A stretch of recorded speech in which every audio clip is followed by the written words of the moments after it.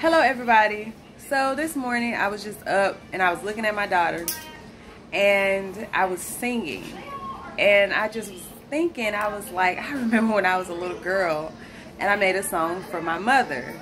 And my mother, she's deceased. She died when I was like 3.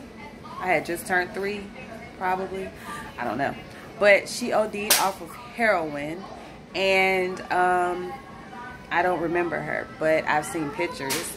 And when I was a little girl, I was just always curious to why she was not with me. And they've always just told me she OD'd off of heroin, drugs.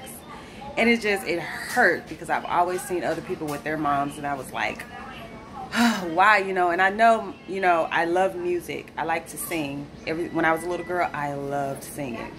So I made this song and I sung it in a talent show. And I just want to sing the song. So here I go. This was the song I made when I was a little girl. I remember it. And it goes like this.